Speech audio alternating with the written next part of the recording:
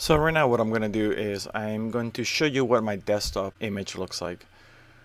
As you can see, I created a 1920 by 1080 image of my desktop, and I have my turnarounds as part of that image. And then what I did, I made sure that it would fit inside of my canvas. The button we want to use is called the see-through window transparency. So I'm going to increase the transparency, and you can see where my image plane fits within the size of my canvas. If I move my cursor on top of ZBrush's UI, the UI will reappear. So what I want to do, I want to set up my character in a front view and a side view to match the desktop. I need to go to the movie menu, and then I have to click on the timeline and show timeline. My timeline appears on the very top of the canvas. Now it's time to bring a bust. So I'm going to go to my light box, shortcut is comma. I'm going to double click on bust start, and there's my bust start. I'm going to move it. I'm going to zoom, and I'm going to try to match the eyes. So I'm going to try to match the two pupils as close as I can.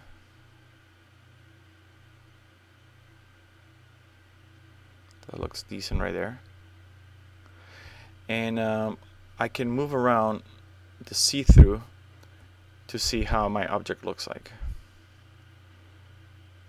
Alright, to zoom out a little bit more.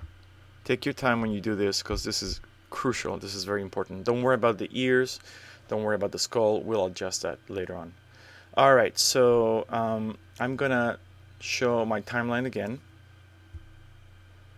Readjust my character because we're going to be working with the timeline on. The very first thing that I'm going to do, I'm going to click a key on my timeline.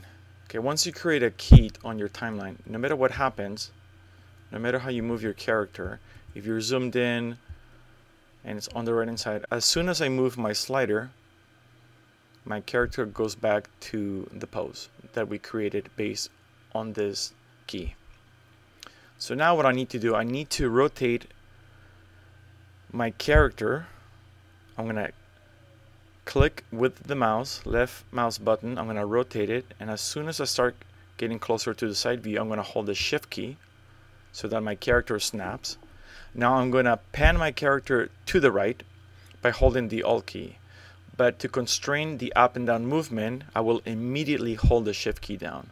So I'm going to hold the alt key, click and drag, and immediately hold the shift key. So now I cannot move up and down no matter what I try. I'm going to move my character to the right hand side. Remember, all we need to do is try to match the eyes, nothing else. The rest will be sculpted. Okay, I'm pretty happy with this position. So what I'm going to do, I'm going to create another key right here.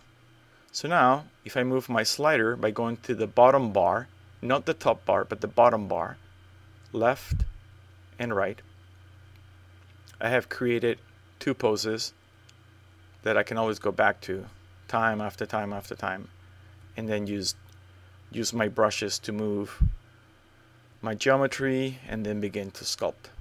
So this is how you use the timeline to pose your character based on an image on your desktop and using the see-through slider.